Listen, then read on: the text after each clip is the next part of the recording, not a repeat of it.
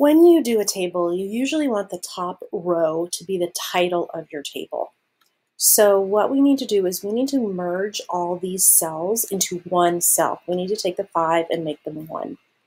So to do that, I'm going to click and drag and highlight all 5 of those cells. Then I'm going to go to Format, Table, Merge Cells. And notice how it is now one cell.